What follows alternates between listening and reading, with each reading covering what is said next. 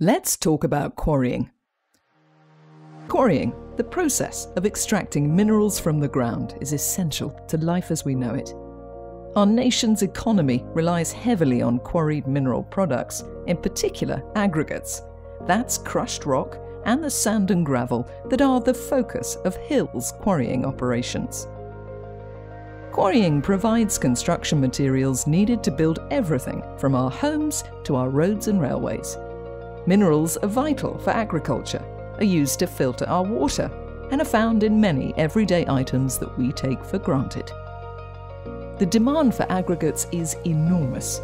Around 60 tons are needed to build the average house. That's around 3 truckloads.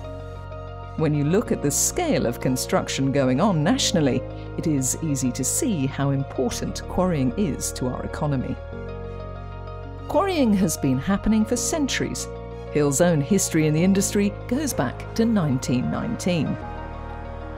Mineral products are a limited resource, so their extraction is highly regulated. Volumes are carefully planned to match demand and sourced locally where possible to minimise road transportation. The siting of quarries is a matter of geology, as minerals can only be extracted where they occur naturally. Once suitable land has been identified, a complex process requiring substantial investment begins. The planning and consultation process offers opportunities for Hills to engage with local people to explain the proposed plans. Extraction cannot begin until planning permission is granted. The quarrying process consists of a series of stages. Before excavation begins, the necessary action is taken to protect wildlife, plants or habitats that have been identified on the site. Any archaeological finds are recorded and/or preserved. Soil above the mineral deposit is removed and used to create banks known as bunds, which help to screen the quarry from the local community. The soil will be used later in the restoration phase. Trees may be planted to create additional screening. Indeed, the mineral products industry is responsible for planting tens of thousands of trees per year. Sand and gravel are then extracted in progressive phases until the amount agreed in the planning permission has been taken out. Phased working and restoration is better for the environment, as nature is quick to colonise newly restored areas, even when work is carrying on close by. Raw material dug from the ground is washed and graded before it can be used. This is the job of the processing plant. Excavated material is taken to the plant by conveyor or truck and fed into the hopper. It then passes through a washing drum before being separated into different grades and sizes of sand and gravel, which are stored in stockpiles. The water used in the washing process is collected and recycled. Some Hills quarries have a concrete plant on site, where aggregates are mixed with cement to make ready-mixed concrete, which is then transported by mixer truck to local construction projects. Some sites include a bagging plant, where various products are bagged for delivery to commercial businesses. Truck movements are monitored using real-time GPS systems, and the number of trucks and the routes they take are agreed as part of the planning process. Road safety is a priority for Hills. All our trucks are fitted with camera technology that alerts drivers to the presence of cyclists in blind spots, reducing the risk of accidents.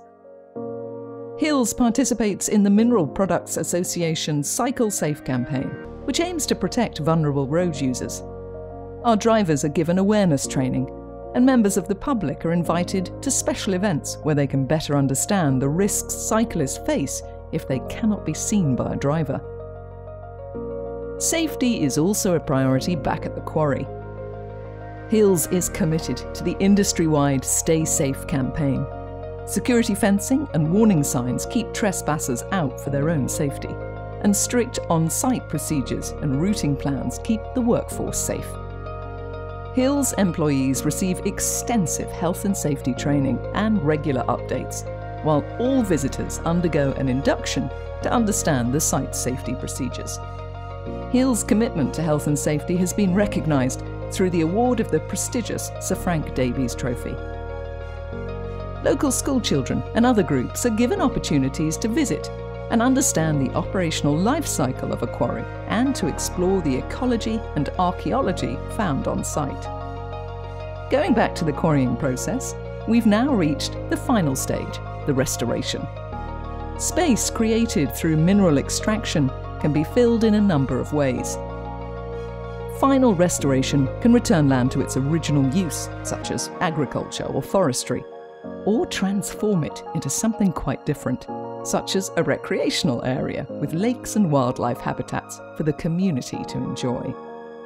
Some of the finest leisure facilities and nature reserves in the country have been created after quarrying. Working closely with organisations like Natural England, the RSPB and local wildlife trusts, Hills has won industry recognition for its quarry restoration work, including a special award from the Mineral Products Association for its contribution to the restoration of the Cotswold Water Park in Gloucestershire. Land that has yielded the minerals we need to support our way of life is returned at the end of the process. We only borrow the land and take care to give back something that is as good, if not better, when our work is done.